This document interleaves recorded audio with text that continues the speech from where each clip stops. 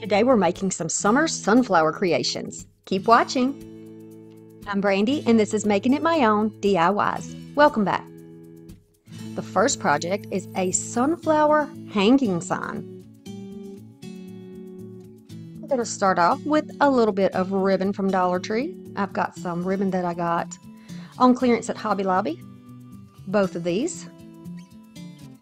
I love this blue. I wanted some denim colored. 2 little slats of wood and a placemat with sunflowers. Alright, I'm going to use my staple gun as well and my glue gun and some other goodies. So I'm going to add some Gorilla Glue down here. On here I have kind of centered it in the middle, so this is going to be the top. And I'm going to place it down in that glue, and then I'll go back over it with my glue gun and staple 3. 1 in the middle, 1 on each end. I'm going to turn it around and do the other side. Now, be sure that you are using staples that are the appropriate length for the project that you are using. You do not want to staple into your table. So none of those heavy-duty woodworking staples. Those really long ones, you don't want those. These are kind of short. I had a misfire there. And that's all you need to hold these together. So now we have the structure.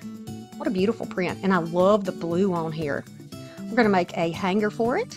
And I'm just going to tie a couple of knots, one on top of the other, until I have it thick enough that it won't slip out of a staple.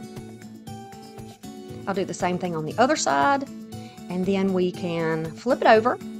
Now, you don't have to leave your hanger this long if you don't want to. I just like the look of a long hanger on this type of a hanging sign. But you do what's right for you here. Now, I'm going to staple so that the knot does not slip out. And then just to keep it from sliding around, I'm going to use some hot glue right between the knot and the staple to keep it all in place. You can trim off your excess. Let that glue dry before you lay it on your table, or you will glue it on the table. And I have done that before, but it's been a while. Okay, now we're going to make a bow. I have my own little bow maker tool down here, which was inspired by, you know, the one that is that you can buy at the store. Not my idea. I just went ahead and copied it because I didn't have the money at the time in the beginning of my channel to go out and buy myself you know, tools. I was saving every dollar I could, and I still do the same thing on this channel. We always do budget-friendly DIYs, and I want to make it affordable and doable for anybody who watches my channel. So if you don't have one, you can check out the link and make one for yourself. Now we're just going to make a bow here. You can see what I'm doing. I'm starting off on the bottom with 6-inch loops on either side, and the tails are about 10 inches long. I like to leave the tails a little bit long until I decide how I want the bow to look. Now, I didn't have very much left of this beautiful ribbon, so I am just going to do what I can with what I have. This next layer of bows is going to be 5 inches, so we're going to make it a little bit smaller. This does have a very light wire in it, very light, but it's enough to give it some structure, so I'm happy with that. Be sure you check at Dollar Tree when you're looking at the crafter's square, and make sure that if you're needing a wired ribbon that you're actually getting that wired ribbon, because some ribbons, and actually a lot of the ribbons they have now, do not have wire in them. So just be sure that you're getting what you need before you purchase it. But Dollar Tree, you can take things back in and return it and swap it out for something else. So if you need to, you can do that. Now the sunflower ribbon is going to be in 4-inch pieces. It may be a little bit closer to 3 inches. It's a little shorter here. Y'all know I don't go by any type of a format when I am doing my crafts. I go by my gut, and I just do it. You know, you mess up, you just do it again. You don't like your bow, it's not tied together yet, take it apart, start over. Not a big deal. We don't want to be too harsh on ourselves, is what I'm getting at. You don't want to be too hard on yourself. Okay, so we're going to slide it off with a pipe cleaner and just twist it around the middle. Nice and tight so that they don't come loose when we are fluffing, because you know we fluff. A lot of fluffing. And I fluff all the way through. You can wait till the last minute to fluff your bow if you want, but this gives me an idea, if you know, of how much space it's going to take and where I need to put the bow based on how big it is. or how much space it's going to take. I hope that makes sense. I'm going to dovetail the ends of the blue one and then the other blue one, and then the sunflower I will just cut sort of at a slant. This is real easy. If you want to do, if you don't like the little split tails here like this, the little dovetails, you don't have to do this. You can always do just a slant. I just recommend that you don't leave them straight across the bottom because a lot of ribbons will fray that way. So, you know, you just make it look pretty, make it look like you did it with intention and purpose, and it's going to be fine. Okay, so I decided I wanted some more of the sunflower pattern. So I'm just going to make a little bow and I'm just going to stack it on top. This is the same type of bow that we were making on the bow maker, but I'm just doing it by hand rather than dragging that back out. I'm just going to make a little one and I'm going to set it here in the middle until I can decide if that's the kind of look that I'm going for. And it is. I'm just going to take those pipe cleaners from the back, wrap them around the front, and then pull them back to the back. And that's going to lock that one in place. And the good thing about using this pipe cleaner is if you need to adjust your bows, the loops a little bit or the tails a little bit, you can still do that.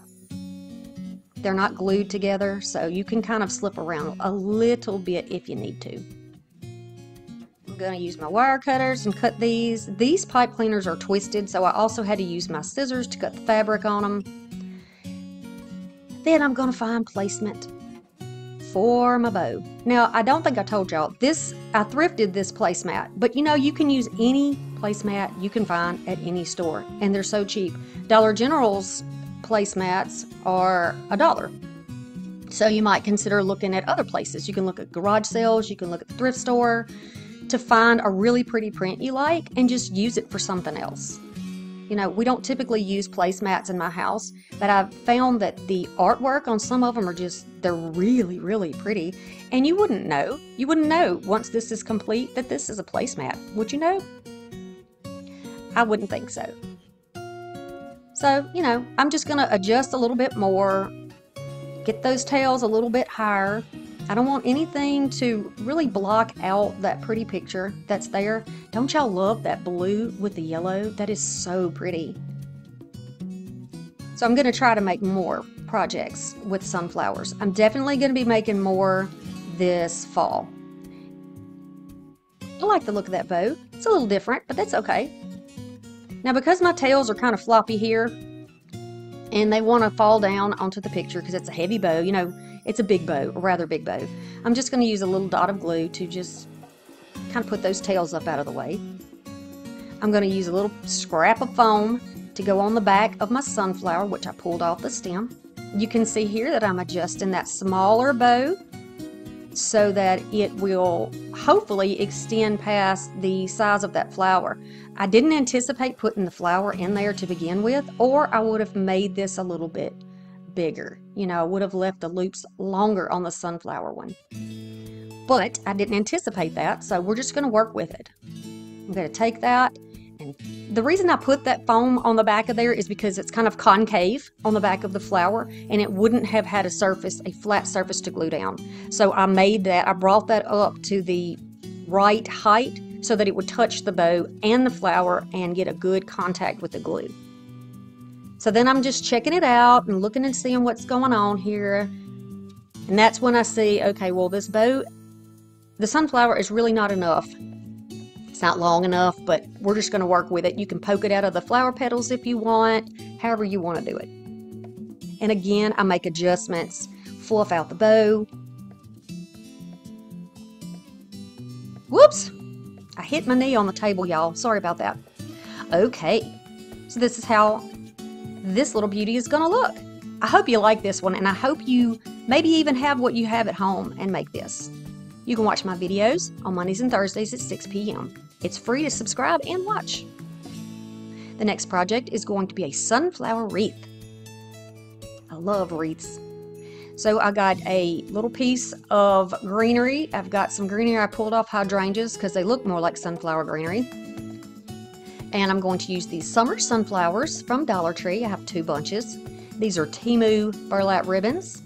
We're going to use some more of the same ribbon we used in the other project because we want to keep this where, you know, you can style with these together. This is a 15-inch wreath that I thrifted, and it's like a vine. I don't think it's a grapevine. It's really thin. I'm going to push all my greenery up toward the top of the sunflower, toward the sunflower head, and then I'm going to cut off my stems. I like to start cutting them a little bit long, and then you can trim them down if you need to. This wreath is very tightly wound, so I do have to trim them. All right, so if you push the layers around on your sunflowers, you'll get a more full look. When you get them from Dollar Tree, sometimes they're layered right on top of one another and you can't see the separation. So go ahead and just kind of twirl them around and they'll work. Give that sunflower a little twist at the top of the stem and you can kind of weave it down into there and then adjust the head. You see? You do the same thing here. We're going to bend it and then you can push it down into your wreath. I'll show y'all in a minute. It was something I didn't notice in Dollar Tree. I was counting to make sure I had enough flowers, naturally, but some of the flowers, one flower on each bunch, does not have that last little ruffle of petals, so they're kind of plain looking. And I wasn't expecting that and didn't really realize it till I got it on the wreath. So, you know, we work with what we got though. Now, if you need to flatten out the petals of your flowers, and some flowers are spread way out, they're not bunched up. So I went ahead and used my my little heat tool over there, and I gave them a little blast of heat, and they flatten right out. I'm going to grab those hydrangea leaves that I stole off my hydrangeas, and I am going to put those one per flower. Okay, until I go around, one per flower. Now, I used this pattern because I only had a certain amount of leaves, and I wanted to make sure that I could stretch them out over the entire wreath. Now, you can see bigger gaps. I do have some bigger gaps here, but we need a place to put a bow later. So, if you don't like the gaps in there, go ahead and fill them out. Now, you can see me with my hands over here pointing 1 and 2. I had enough greenery here that I could go back and every other sunflower add an extra leaf. So that's what I'm doing. I'm just adding one in every other flower. So 1 leaf here, 2 leaves here. I hope this makes sense to you. Now, if you do not have, obviously, some hydrangeas just sitting around, silk hydrangeas, use whatever type of greenery that you like, that you want to use. This just looked a little more realistic to me, and you know I love my rustic. I'm a rustic girl, always am going to be a little rustic and woodlandy, so I wanted to have that in there. Plus, I like that dark green against the lighter yellow. I'm going to pulled all these off of the pig, and I'm going to use them separate because I can really stretch them out better this way. And I love that little flyaway look that this has. So I'm just going to add 1 to each little set of leaves and flowers. And I'm going to have them sort of facing toward the outside of the wreath, not the inside. We got something else we're going to do toward the inside, but this is it so far. And you could stop here if you wanted to, but you know I'm not going to, right? You know me. Baby's breath and some spike. We're going to cut this off. These are some pieces that I thrifted, but you can use what you get from Dollar Tree. Certainly. Save your money wherever you can now. I'm cutting that pig apart because we're going to stretch it as far as we can, right? I'm going to add 1 to the inside, 1 to the outside. See? Now this one will go on the inside. I'm just going to feed it down into the top inside. I guess is how I'm going to describe that. The top inside. Because it's going to be on the top surface of it. It's not going to be, we're not going to add anything underneath. So here we have all the baby's breath. And I did miss a section, but I'm going to go back and fix it. You can see right between where my wrists are, I missed a little piece here. I missed my pattern up, but I fix it. And I'm going to go in here with the spike. And I'm going to add these to each, every other little sunflower patch. Every other one. Look at the blue. I'm just loving the blue with the yellow. So pretty and so summery. I love this look. I might have to put this one in my little screen porch area. It's so pretty. It's pretty, it's dainty, and it's affordable. I love it. So let's add a bow, but this time we're going to add something different. We're going to go to 8-inch pieces. We're going to get 2 pieces of, this is actually like a linen ribbon with wire in it, but it looks like denim, which is, I love it. It's so pretty. with the yellow again. I'm a little obsessed if you can't tell. And then I'm going to dovetail the ends. I'm going to do 2 pieces. That's going to be the bottom. Then I'm going to cut my sunflower pieces into 8-inch strips also. This is going to be a little stacked bow. And then I'm going to do the same with the brown and the yellow burlap. I'm going to cut them at a slant, and I'm just going to cut the same upwards direction on both ends of each one of these. They're smaller, so, you know, I'm not going to do all that extra little trying to dovetail these tiny ribbons. See? Upward, upward, upward, upward. And then stack them along like this. You can grab a piece of jute, and you can use scrap jute. You can use the cords that you took out of your signs. You know, the little hangers that you take out of your signs. Save those things. You can use them again. And then go and tie a knot in the middle. Now it's going to flip up when you tie it. That's okay. That's just because of the width of the bigger ribbons underneath there. We're going to fix it. They have wire. Just remember that. The ones on the bottom, they have a little bit of wire. So you can just pull that apart. Kind of flex it a little bit so it's got a little dimension to it, and then you're going to pull your little pieces of ribbon apart and around. Then I'm going to go up to where I left a little gap here, and that is now going to be the top. I'm going to take that same piece of jute that we tied it together with, and then I'm just going to tie a knot on the back, and then with the tails that are left, I'm going to tie a little piece of a hanger. And it'll be right directly under the bow, which makes the bow the top of the wreath. One little knot here, and then I'm going to trim it even. Now we have our little hanger. I really want to know what y'all think about this wreath. Do you like this wreath, and are you going to try it? This was not a hard wreath to make. You practically do the same thing all over the entire wreath. Anything that you don't like or don't have, substitute it for what you have or what you prefer.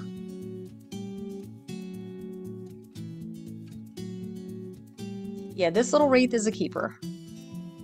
The next project is framed sunflowers, and we're going to use Dollar Tree frames, of course. Here is a Dollar Tree calendar page. Here's the artist. And then these are the 2 gorgeous little frames that I found at Dollar Tree. Here's the info. I'm going to take those apart. Now you see the back looks different, but the front finish is exactly the same. I'm not worried about that. Take the backing, the paper, the glass, take it all out. Also, you can go ahead and take out those little holders if you would like. I'm going to just use the flowers off of this page. So I'm going to go around and just roughly cut out some flowers that I like. Then I'll grab my small scissors and do some fussy cutting. This is the detailed cutting, where you really get in there and make sure that you cut off as much of the background as you can and make that little piece of art the center of your attention. Once you get done, you can go back in there and fix it. Y'all, there is a tree frog outside my window somewhere, and he is chirping it up this morning. He is really loving his life. So if you hear that, yeah, that's not a barking dog, that is a frog. So I'm just going to use some tools here to pull this out, some little pliers. And don't worry if a little piece chips off. Mine did too, but you're not going to see the back, so it doesn't matter. And it doesn't damage the structure. This is some gorgeous burlap that I found at the thrift store. Y'all, a brand new roll with the tag on it at the thrift store. I'm going to cut 2 pieces out, and this is going to be what our backing is going to look like. I think that the black and white is going to be really pretty with the sunflowers, and if you are into, you know, more of a farmhouse look, this may be the one that you really like. We're going to have a lot of options with these too, how you can use them. So I'm just going to fold it over the backing, or the, yeah, that's the backing of it. It's got the little kickstand on it. And we're going to pull that across, a little hot glue, and then I'm just making sure there's no wrinkles. I'm not pulling it too tight because it's just cardboard and it will bend, but I'm pulling it enough that there are no wrinkles and that pattern can stay the same. I don't want to distort my plaid. So I'm gonna just do the same process. If your little ends poke out when you fold the 2 side sections over, just get your scissors and trim it up. You're not going to see that. It's okay. Let's not be hard on ourselves with crafting. It's supposed to bring us joy, right? Okay, and we're going to do the same thing with the other one. I'm going to start with across from each other. That's how I do it, and then I do my sides. So what's across from each other's first, and then we do the other sides. Protect your fingers because this glue will come through the burlap. Okay? Now once that's complete, you can start trying to find placement for your little sunflowers on here. Any way that you like it is going to be fine. If you don't have sunflowers or like sunflowers, go ahead and grab any calendar page you have and cut out what you do like.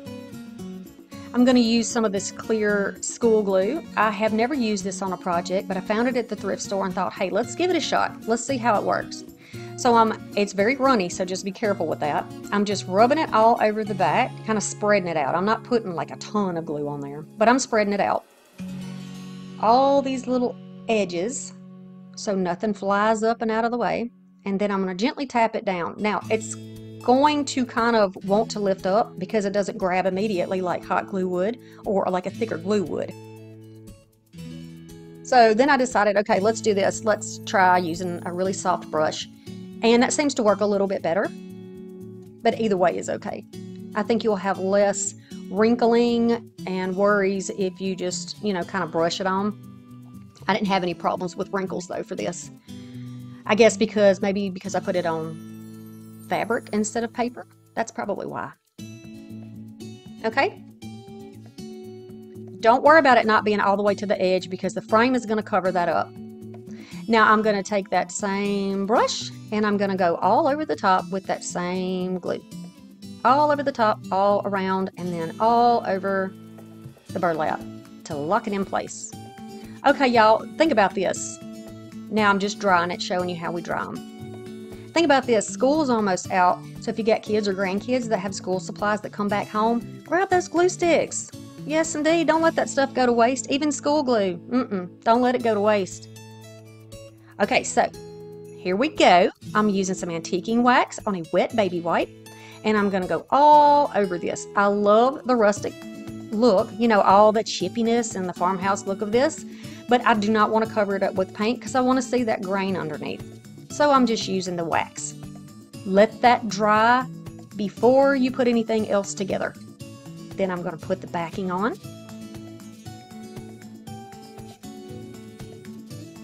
And since we took out the little tabs that hold it in place, I'm just going to use glue to seal it back in place. I've done this before on other projects and it works great. You can go all the way around or you can just do the sides. Give it a chance to dry, flip it over, and here are your pictures.